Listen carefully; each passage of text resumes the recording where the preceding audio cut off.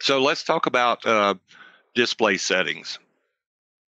Now, display settings, we can display a corridor in multiple different ways.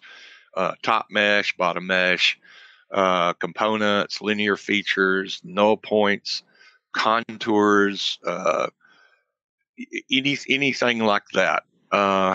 However, when you're processing the corridor, you just got to remember that if you have all of them on, it's got to refresh those every time the corridor processes, which means it can slow your processing down.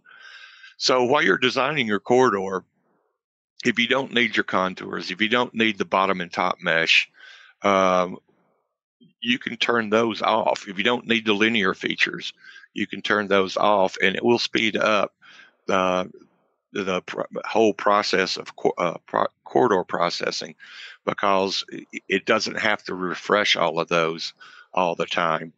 The linear features, I just want to talk about that one. Even though you have that set to false, you can still use your civil cells and everything like that, because in the 2D view, your 2D geometry is actually shown, and the profiles for those are actually there. It's just not shown in the 3D view.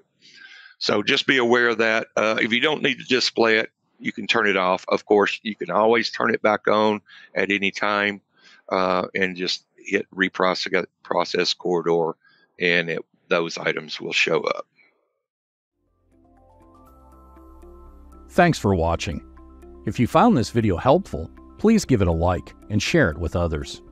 If you want to see more like it, please consider subscribing to this and Bentley's other channels. Thank you, and see you next time.